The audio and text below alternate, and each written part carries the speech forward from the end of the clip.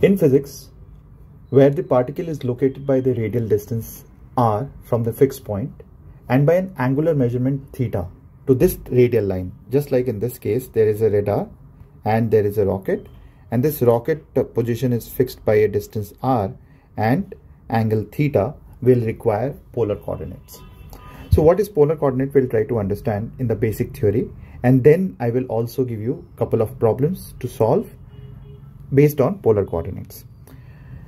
So if we have to measure in terms of x and y the position of this rocket, how will we measure? I can say that x is equal to, in terms of r, I will say it is r cos theta. So x will be equal to r cos theta, and y of this rocket is equal to r sin theta.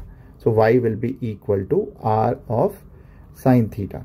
So position vector can be represented in this particular form, which will be equal to x I cap plus y j cap, and it will be equal to r of cos theta I cap plus r of sin theta j cap.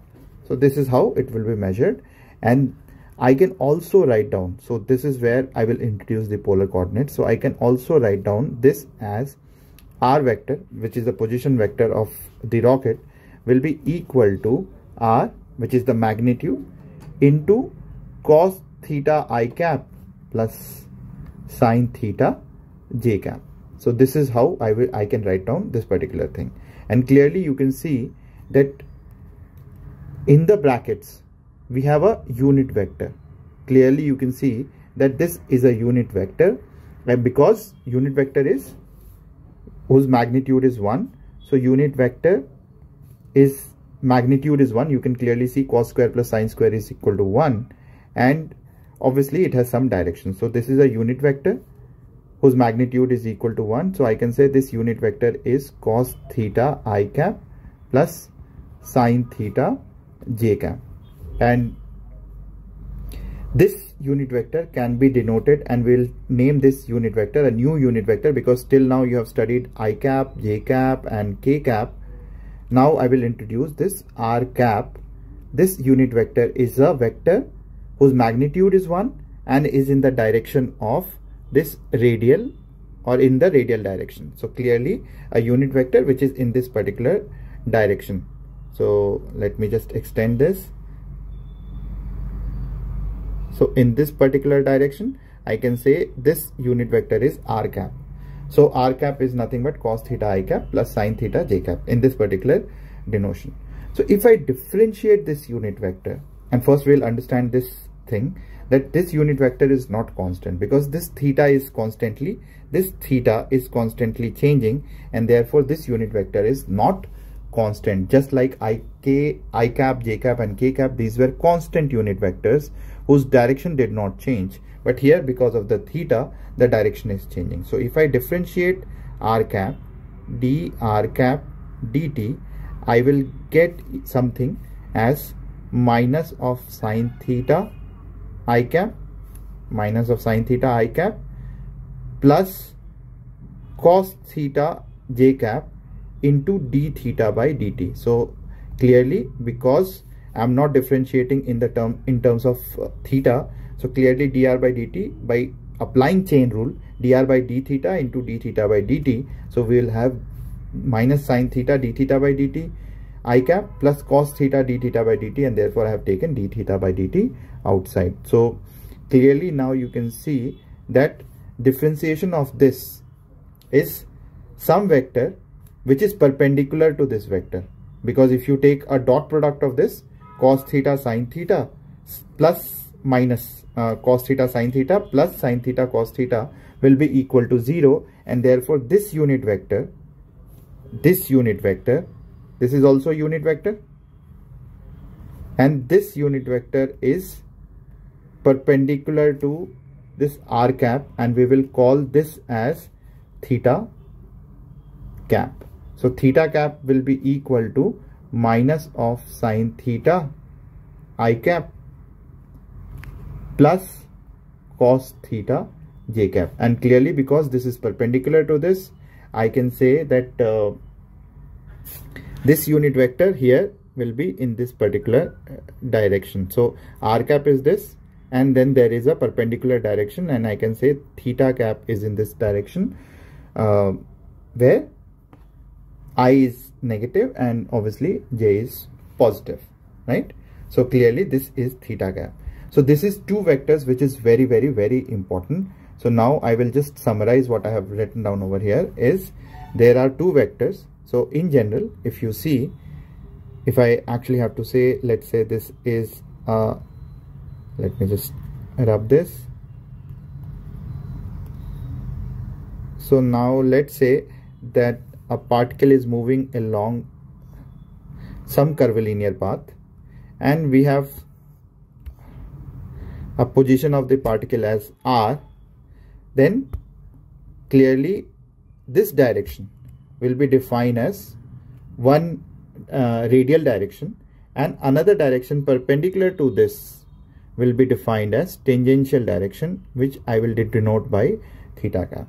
So r cap will be equal to cos theta I cap plus sin theta j cap, and theta cap will be equal to minus of sin theta I cap plus cos theta j cap. So this is how I will denote two vectors. And now, as we have discussed, as in any case, just like x and y, we have two directions, and now it is very interesting because now for any curvilinear motion we have two directions. One is the radial direction, the other is the tangential direction, and we have clearly seen that differentiation of dr cap by dt is equal to d theta by dt multiplied by theta cap. So clearly this is what we have seen, and let's differentiate this also, so we'll also understand, because these are basic things. D theta by dt, what it will become? Minus sin theta, so it will become minus of cos theta d theta by dt I cap, and then again minus of sin theta d theta by dt j cap, and clearly we will have minus, this was r cap vector, cos theta plus sin theta, so it was an r cap vector into d theta by dt, so I can say d theta by dt, and therefore we have this as a differentiation. So these are the four quantities which is important, and I'm just putting it into bracket. The first quantities are simply r cap and theta cap, and the second quantity, and this is something which you can skip also, but for all those who are preparing for Olympiad, this can be a very, very important concept. The second one is this dr by dt.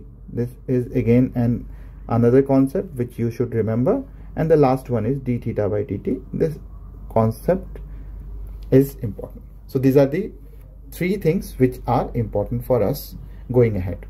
Now once we have known this, I can easily differentiate this vector. I can now start writing things in this format. R cap is r magnitude into r vector. This is the radial vector, and therefore dr by dt, which is the velocity in this direction, dr by dt is equal to this, if this is changing, because in most of the cases, in general cases, I am assuming that this is also changing. So I will say dr by dt into r cap plus this is also changing, so r is constant. So once I will differentiate this, and in second I will differentiate this. So dr cap by dt is what? It is equal to d theta by dt into theta cap. So clearly what does this indicate is, if we differentiate this position vector, so if we differentiate this position vector, we will get two vectors, one along the radial direction and the other one along the perpendicular or the tangential direction. So if I want to indicate it, I will get one along this particular direction, which is nothing but dr by dt, the rate of length change, and what I will get velocities component along this is r into d theta by dt, we know is omega. So r omega, which is the rate of change of this particular theta. So we have two things, and till now we have studied only r omega because we have assumed in circular motion that this radius remains constant. If it will be constant, then dr by dt will become equal to 0. So this is a general differentiation. And similarly, if we move to acceleration, and if I want to differentiate this, you have to actually see for yourself. There will be 4 terms of acceleration, and this is a theory. You can even wish to skip. If you are interested, then only do this. So now we'll talk about acceleration. So acceleration, or d square r by dt square, will be equal to, here it is first term d square r by dt square r cap. So this is a differentiation of the radius itself. So if it is changing and accelerating in that direction, so it will be because of this, plus there are 2 terms, so I will differentiate the second term also. So dr by dt, and r cap differentiation, we already know that r cap differentiation is d theta by dt, dr by dt into d theta by dt and theta cap. So this is differentiation out of these 2. And now we'll differentiate this.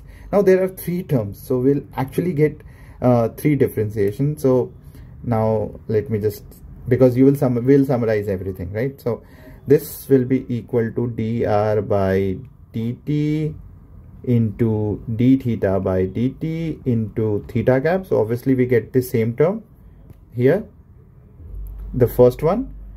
Now the second term, if I leave r and differentiate only d theta by dt, so it will be equal to d square theta by dt square, which is nothing but alpha, and theta cap, plus the last term, which is r is okay, d theta by dt is okay, and I differentiate this unit vector, which will give me minus of d theta by dt into r cap. So clearly you can see that this and this. So first we have 3 terms, 1, 2 and 3, and clearly these 2 terms will combine, and it will be nothing but, it will be equal to d square r by dt square minus of r omega square. Clearly you can see, you have already studied that d theta by dt was omega square r, and this is along the radial. So along the radial, the acceleration is negative because of omega, and d square r by dt square is something which is new for you, because we have not studied when length is also changing. Okay, so this is how we'll differentiate and put these 2 terms. And now we'll have, along the tangential direction, we will have, along the theta cap, we will have dr by dt into, so 2 into omega into dr by dt, plus we have r into d square theta by dt square is nothing but its rate of change of omega, and this is r alpha, which you have already studied, and we have theta cap. This is a new thing which we'll study later, and sometimes you also will hear this term as Coriolis acceleration or force. So this term will lead to that, and we'll talk about that later. But now if I actually summarize, there are 2 acceleration vectors in this picture. We'll summarize, there are 2 acceleration vectors, right? One acceleration along this, there are 2. So one along this, which is positive, which is d square r by dt square, and along this is omega square r, which you have already studied in circular motion. Now tangential, we again have 2 acceleration. One you have studied, which is nothing but r alpha, and the second term you have not studied, which is 2 dr by dt into omega. So r cap, I am just r dot I am writing, dr by dt can be written in this particular form. So 2 r dot omega, which is 2 dr by dt into omega. Okay, 2 dr by dt into omega. So these are the terms which you have to understand, and these are the acceleration, and there are a lot of geometrical meaning also. I'm not going right now into detail because already this is too much for all of you. So please go through this theory in detail and try to see if you have got something out of it. And then I'm giving you 2 questions which we'll discuss in our next class. So just take a snapshot of this. There's a rocket which is moving, and you have to just find acceleration and velocity of this rocket when you have r given to you, you have theta given to you, and you have acceleration along AB given to you, right? So basically along the radial direction there is an acceleration which is given to you. Okay, so that is what is given in this question. Take a screenshot and try to attempt this question on your own. And the second is pretty simple, that there is a car which is moving along a straight line with a speed of 90 km/h, and you have to find the speed or velocity along the line AB and corresponding omega. So I will just discuss this in our next lecture.